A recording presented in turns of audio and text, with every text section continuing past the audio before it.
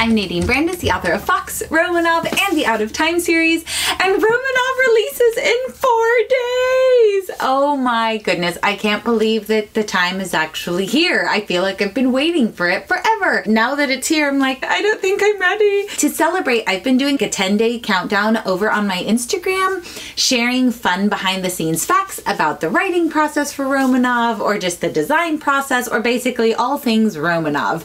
And so today I thought it would be fun to do a video talking about the cover for Romanov and the process behind choosing it and how we ended up with this beautiful black gold foil magical beautifulness. I am author, I have words. So the way my publisher goes about designing covers is when I'm drafting up a story, they send me a form to fill out sharing all of the details of my story, sharing like the blurb, descriptions of characters, descriptions of items, themes in the book, color schemes, everything that you can possibly imagine I put into this form. And then I also share what I picture the cover looking like, or if I have any preferences.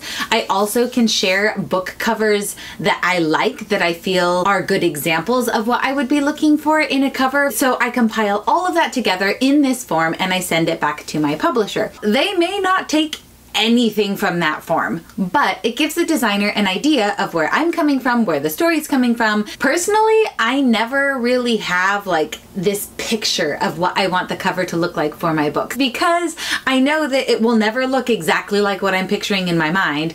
And I've learned I'm creative with words, I'm not creative with visuals. Whenever I've gotten a cover and I've suggested changes and they make those changes, it looks awful. So I finally learned, no Nadine, you don't know what you're talking about. So with Romanov, first off, I got to see the cover before the book was even written. It was particularly scary because the cover was so beautiful that I was like, what if my book doesn't live up to this gorgeous cover? Because you know how it is when you see a beautiful book on the shelf and you really want the insides of that book to be just as awesome as the exterior, and then you read it and it's not. I really didn't want my book to be like that. I wanted the cover and the story to be equally amazing, which of course every author wants that for their book, but I also know that my book isn't for everybody. So anyway, that's neither here nor there. So I get an email from my editor, Romanov cover! Exclamation point! And I feel sick to my stomach and I'm like, I don't think I want to open this email. Ooh, what if I hate it? Thankfully, my publisher does ask my opinion, but in the end, it is the publisher's decision which cover they end up going for. I've lucked out with all of my books. I mean, guys, this cover and this cover, there are no complaints from me. So I got the email from my editor. They presented me with 2 very, very different covers. One cover was the illustrated style, this one. It didn't look like this. I'll show you what it looked like. And then the other was more real life. They were both gorgeous. I would have been happy with either of them. And honestly, my editor and I were both at a stalemate. We were just looking at the covers and we didn't know which one to go with because they were so beautiful, but they were both totally different. So we actually had to enlist the help of some bookstagrammer friends of mine who deal with YA books all the time, and I sent them confidentially both covers and asked them which one drew their eye the most. And honestly, across the board, everybody was pretty split down the middle. They loved them both. So in the end, I just had to make a decision and I went with the illustrated version. So the first cover that was sent to me of this illustrated version of Romanov was, ta-da! This lovely red and yellow piece, which when I first saw it, I gasped out loud. I just loved it right away. However, there are a lot of things that go into making a good cover. Even though I loved the design up close, I had to step back and put on my marketing brain and think about, okay, how is this cover going to promote my book? Yes, it's beautiful up front, but when it's really far away on a shelf, it just looks like a red book.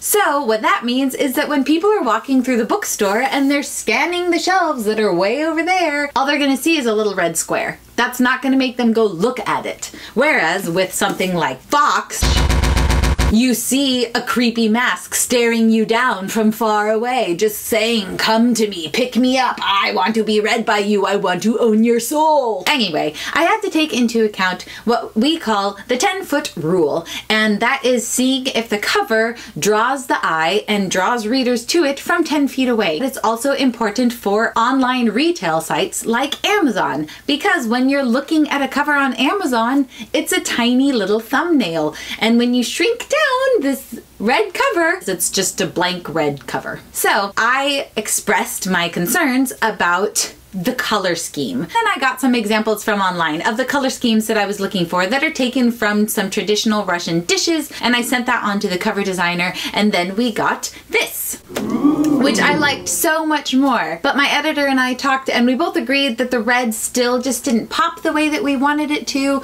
So another option that the cover designer sent us was the black one.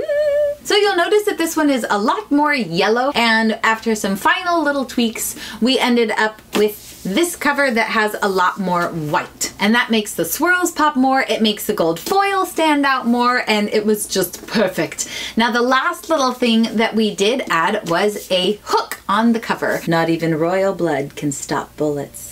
Dun, dun, dun, dun, dun, dun, dun, dun, dun, dun, dun, dun, dun, dun, dun. That was my idea. Because I thought that would look really cool on the cover, and all of the cool books have that hook on the cover. Caraval, remember, it's only a game. The selection, 35 girls, 1 crown, the competition of a lifetime. Divergent, 1 choice can transform you. I just really wanted one of those on my cover, and I felt like it was kind of a cool saying. So after running it by my editor, we got it. I won. Ah, not even royal blood can stop bullets. So that in a nutshell is how I ended up with the Romanov cover. And you can get your copy pretty much wherever books are sold within the next 4 days. Or you can pre-order. Pre-order links are all down below. What draws your eye to a book cover? What are things that you tend to gravitate toward? And do you tend to like the illustrated book covers? I love them, but I know that not everybody does. I would love to hear your thoughts on all things book covers down below in the comments, so be sure to let me know. If you want to keep up on my videos where I talk writing, publishing, and all of the bookish things, please click subscribe or the little bell icon that gives you an email alert every time I post a new video. So with that, tally-ho!